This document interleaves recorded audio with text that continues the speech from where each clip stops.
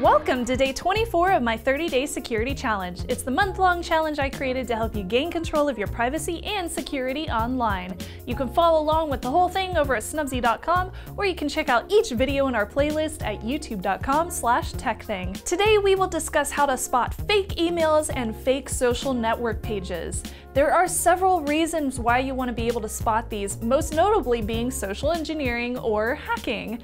Fake emails could be used specifically to pry information out of you without your consent. These could look like fake shipping carrier emails, or fake banking emails that get you to click on a link and put in your username and password. They could be fake bill pay requests, etc.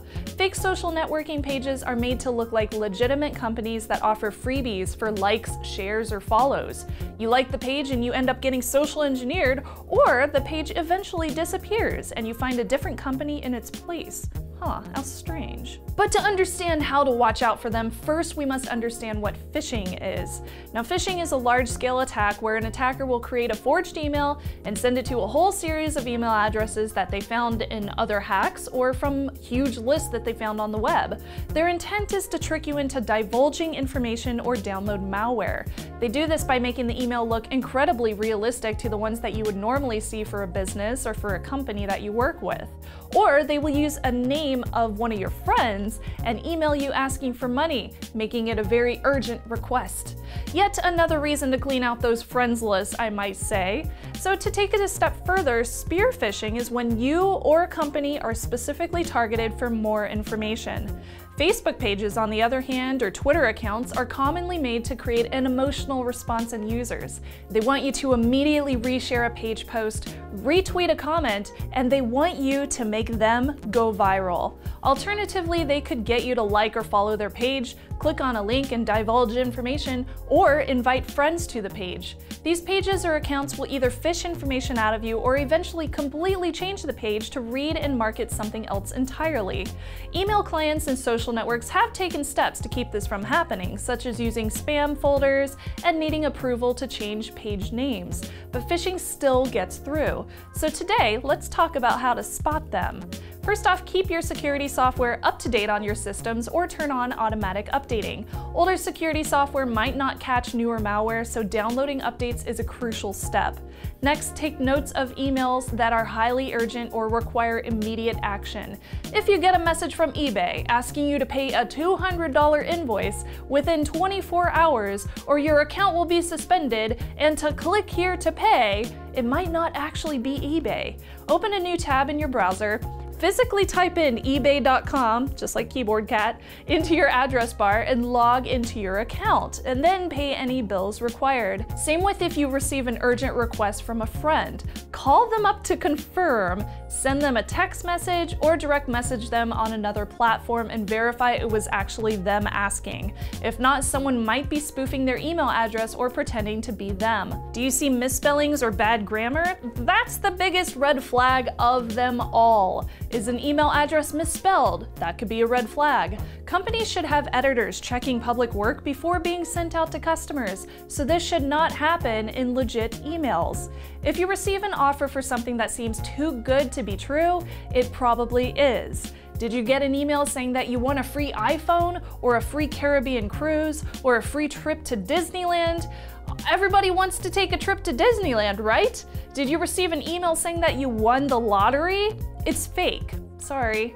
You never entered a giveaway, but you won a free product? That's definitely fake. By the way, you aren't gonna die if you don't forward that chain email about spiders on a plane. That's fake too. Did you initiate the conversation? You just received some random unsolicited email from a company to reset your password or track a shipment? It might be fake. The display name could easily look legitimate as well as the email address that it comes from. Obvious red flags would include a misspelling on the name or email address that does not match the actual company name. If links are actually included in the email, hover over them and see where they link to. If the actual link does not match the company's .com, then it is probably fake. If there aren't contact details for the company in the email, it's probably fake. And if they start the email with something like a wrong name, a dear customer, or my dear, or weird stuff like that, then it's probably fake as well. Never give out private information over email.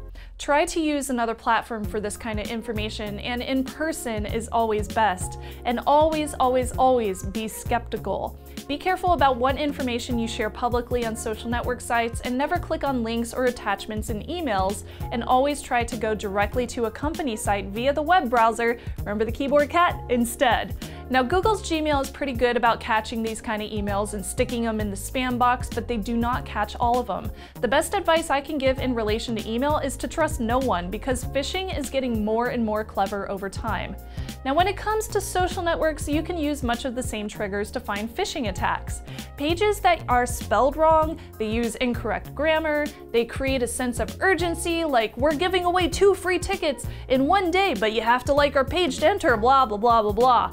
Yeah, that's probably fake. Not only are some of these against the social network terms of service for contests and giveaways, but they are also phishing. If the page creates an immediate emotional response, or anger, sadness, or hate, it could be using that against you to make you share the page's post. Double check, triple check information claiming to be factual. If it's not true, report it to the social network. The best way to tell if a Facebook page is really a legitimate company is if it has a little blue circle with a little white check mark next to the name. That is Facebook's way of verifying a company or a celebrity's page. For example, let's look at a couple of Disneyland pages. So this first one is real.